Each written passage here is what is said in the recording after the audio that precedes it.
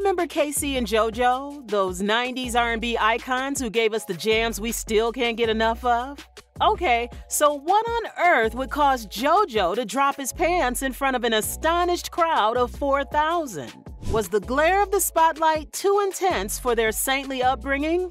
Let's delve into the juicy details of their rise and fall. From chart-topping hits to marital mayhem, from nights drowned in excess booze to run-ins with the law. Let's find out. On the chilly eve of December 19, 2000, amidst the cheer of 4,000 eager fans, JoJo decided to add a triple X twist to their performance, making it a night to remember or forget, depending on who you ask.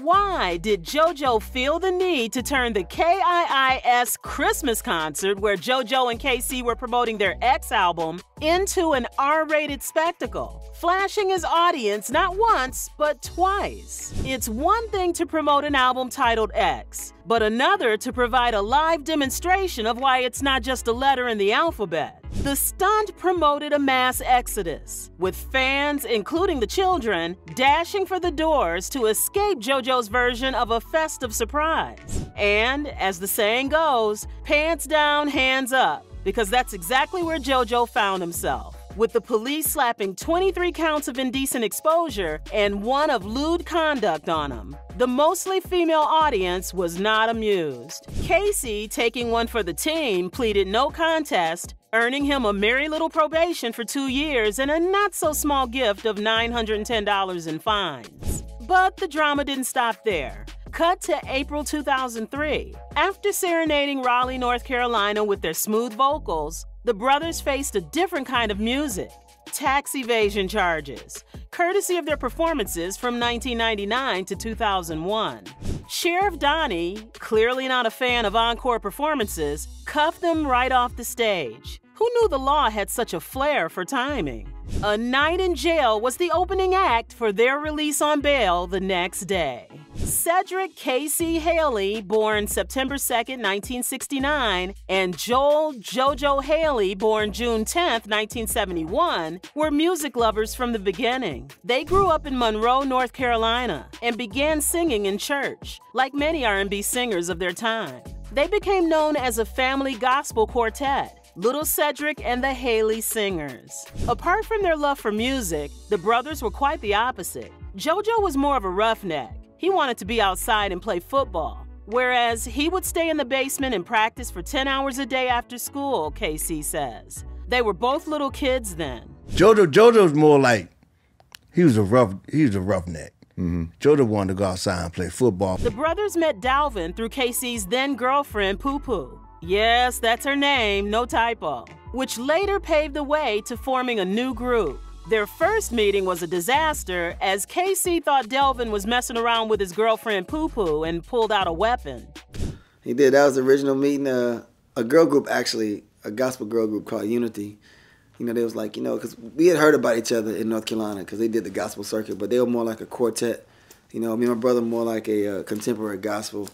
And it's like, you know, y'all got to meet. Y'all could do something amazing together. And, you know, they always heard the Great Brothers. We heard the Haley Brothers. And, you know, they was like, you know, y'all should do something. Y'all should do something. So one night we said, okay, take us to meet them. And we went to the studio they had or whatever it was. And Casey thought I was talking to one of his little girlfriend because she was in the group. And at the time, he pulled a pistol out on me. So, yeah. And you actually became cool after that? Well, not exactly. No, not right after that. No, well, Devontae actually stayed. Me and Casey got into a little altercation in the hallway, blah, blah, blah. And Devontae and JoJo went off to a room and started working on music. And so, therefore, Jodeci was born right then, but it was Devontae and JoJo. It wasn't me and Casey. Casey went back to Maryland. He was working on some other stuff and with his gospel group, and I went my separate ways, you know. And after one of my brothers was like, you know, man, they really cool, man. Come on down. And I was like, man, nah, you know, he pulled a gun out of me, man. Come on, man, really. I mean, did you think he was going to shoot you? I was going to shoot him. Because my cousin had a gun, too. So it's like, in KC, I found out later, his gun didn't even work. It was like a little rinky-dink 22. But, you know, it was going to just be all bad. But, you know, God works in mysterious ways. So it didn't happen like that.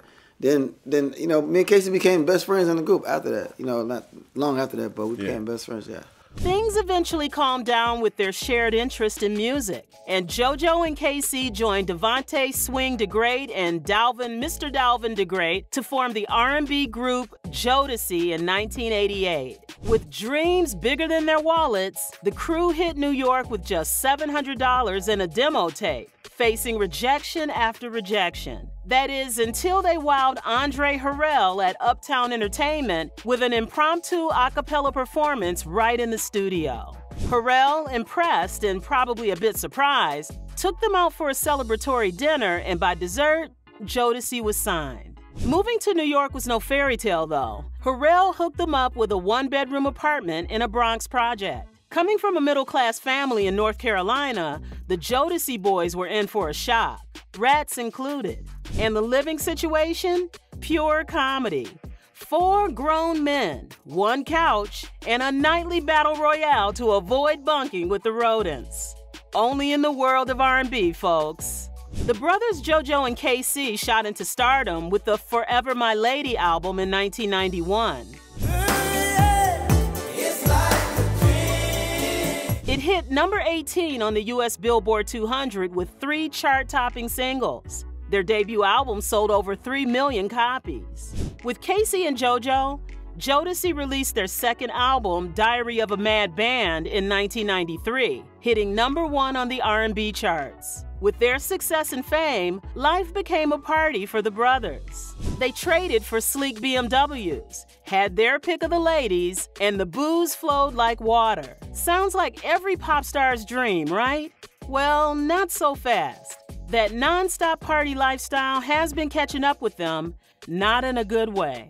Have you heard about JoJo's recent performance of Lately? It was more like a cry for help than a concert. The man could barely stand up on his own 2 feet, and it wasn't because he was moved by the music. The crowd was buzzing, not with excitement, but with worry. Rumors swirled that he was having a heart attack right there on stage. So dramatic, the organizers had to whisk him away mid-performance. Talk about a showstopper, but not the kind anyone wants to be famous for. Is that a question for you? I'm here for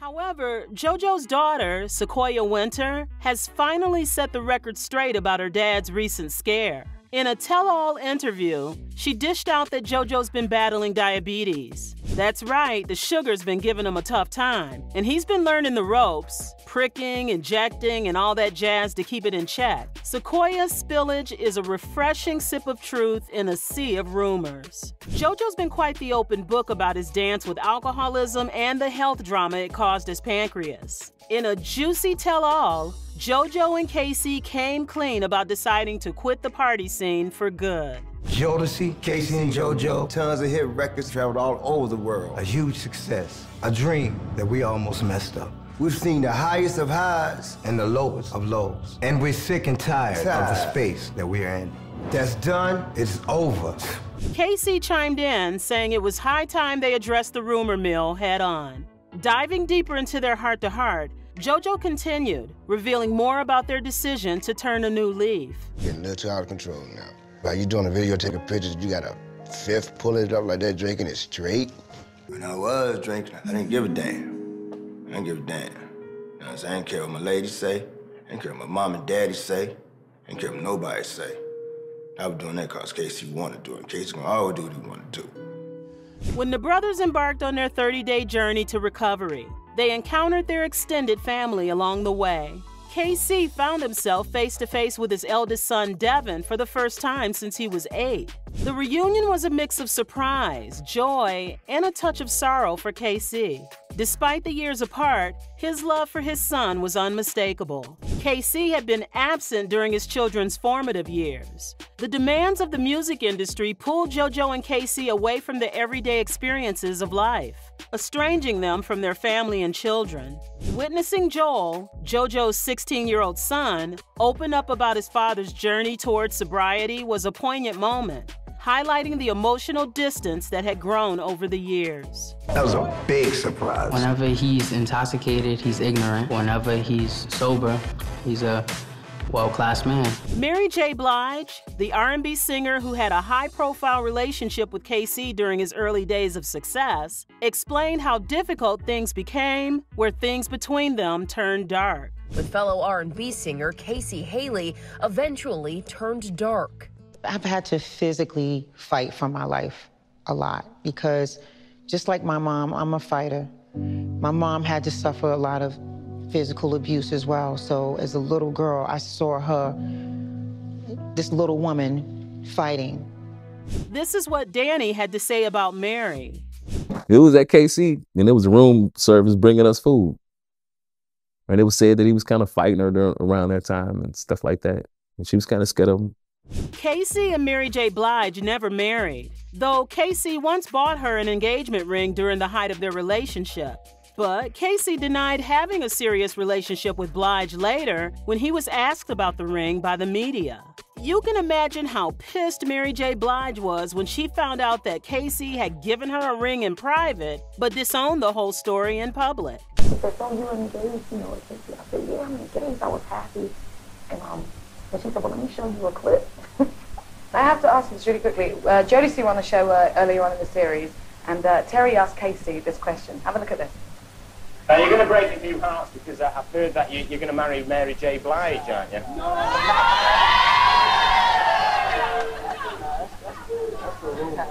That's a rumor for the States, too, you know. Casey is not getting married. Now, was he being super cool or what? Are you getting married? No, we're not getting married. I was just going to say, I'm very glad No, we're not getting married. We're not getting married now. Not married now? So there's no huge engagement ring? Oh, yeah. Whatever. Let's move on, please. Okay. But now... And that killed me.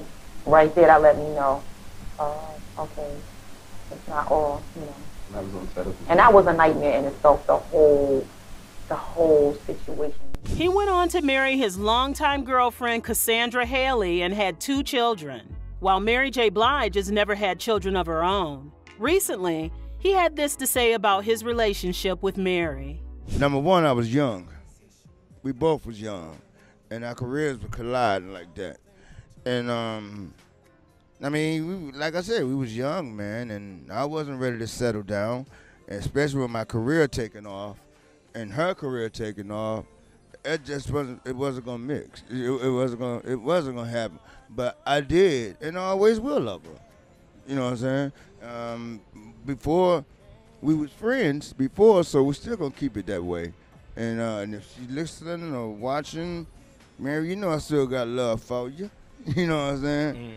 But it's like we had to slow it down, man. Because I was doing my thing with the JoJo thing, and she doing the thing with the Mary J. Blige thing. We had to do what we gotta do, man. And that's right. It became an ego thing between them. An ego thing. Yes. Yeah. He gonna tell Mary what she can and cannot do, and she gonna tell him, try her best to tell him what he can and cannot do. And she thought she had authority over him. He knew that he had more power than her, because at that time we was selling major albums. Right. And she was just coming out getting known. Mm. And so this is my perspective. And pretty much an ego thing, and it just started, it started getting physical. And I remember my brother, he left a mansion in Long Island. He left mink coat, cars, TV, and took a flight to Atlanta. Called me on my birthday. We like, where KC at? He called me on my birthday. Music loud, jam packed. He never came back to that house. That was it. That's it. Is there any particular reason why you never came back to the house, dog? Yeah, man. I couldn't go back to that house, man, because you know, too many memories. Too many memories. All of them wasn't bad either. Sometimes you don't want to go back to the good memories. You know what I'm saying? You got some things you just gotta let it go. JoJo's love life with his wife, Tiny, is not much different. Would you believe their daughter learned that her mother was dating someone else only during an episode of Growing Up Hip Hop? JoJo and Tiny have been very silent about their relationship for over a decade. But learning that her mother was dating Lazy Bone, her mentor, shocked Sequoia. Though separated, Tiny said there is no ill will between them. I really don't know how he feels. I'm sure that he's in a great place mentally and moving forward, she added. Casey is 54 years old and his net worth is $3 million, while JoJo is 51 with a net worth of $1 million. The brothers may have gone through a lot, but Casey sober is still a force to be reckoned with. And the best part is that Casey and JoJo are coming back. It may be decades after their debut, but Jodeci reunites with all 4 original members at House of Blues Las Vegas at Mandalay Bay Resort and Casino from March to July 2024. Any plans to join your favorite crew?